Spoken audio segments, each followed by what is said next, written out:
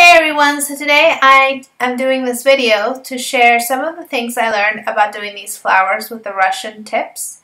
So I made them for these because they are Moana sort of themed, and I wanted to have these flowers. Now, first of all, I bought store-bought icing, and I learned the first thing is that store-bought icing does not hold the shape of the flowers. So in order to get the flower shape to come out more clearly, you have to thicken the icing with powdered sugar.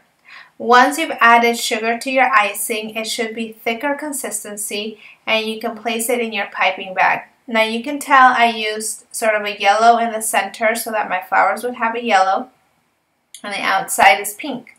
So make sure that all of your icing, first of all, is thickened. And once you've put it in the piping bag, you need to put that piping bag in the fridge for a while.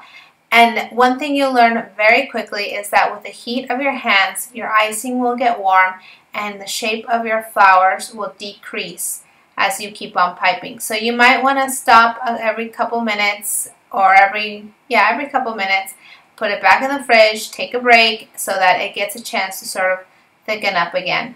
But you can tell some of them come out great, some of them not so great. But I can tell you right now, the thickness and the sturdiness of the flower depends on the thickness of the icing and if you've refrigerated it to give it sturdiness. So these are our final cupcakes. They were great for the birthday party, and we did these cake toppers with our Cricut machine. And basically just practice with these Russian tips. Thanks. Please like and subscribe.